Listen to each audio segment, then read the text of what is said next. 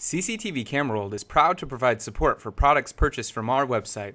If you purchased your product from another vendor, please contact the vendor you purchased from for further assistance. In this video, I'm going to show you how to enable push notifications on the DMSS app. Here I've already added our Office NVR to the system, and to enable push notifications, I first need to tap on the three dots next to my device name, or to the right of my device name. After tapping that, it'll bring up a menu here. I need to tap on Device Details. And here the push notification settings are nested in the multi-channel alarm subscription setting. So I'm going to tap that to access the push notification settings. And as you can read, it says after enabling it, only alarms of the subscribed alarm types will be pushed. So after enabling this, I need to subscribe to the specific events that I would like to get push notifications for. On this system, I only have motion detection enabled, and I only have it enabled on the first channel.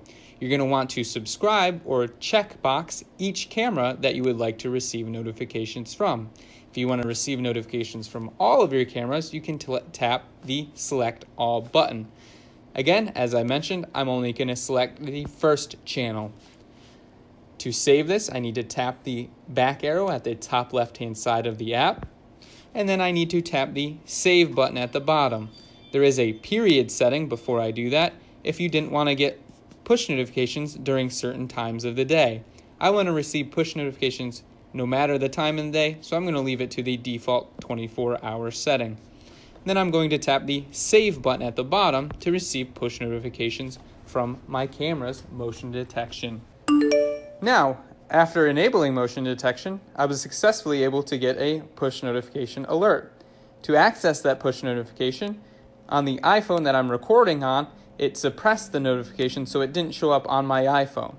However, if I tap on the Message tab at the bottom, I can see that I do have two motion detection push notifications waiting in my inbox. So in order to see what triggered that alarm, I'm going to tap on the notification that I received again by clicking the message center at the bottom and then having my push notifications listed here. So I'm going to tap on that push notification, and then I'm going to choose the most recent one at the top.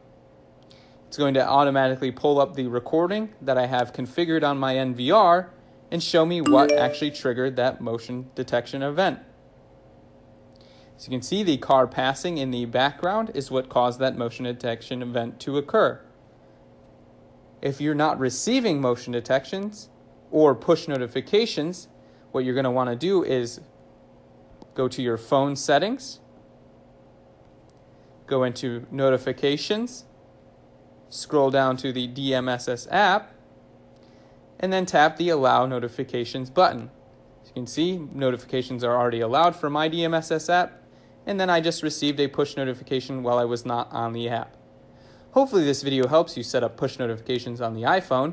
On an Android, you may also need to allow notifications. Thank you for watching.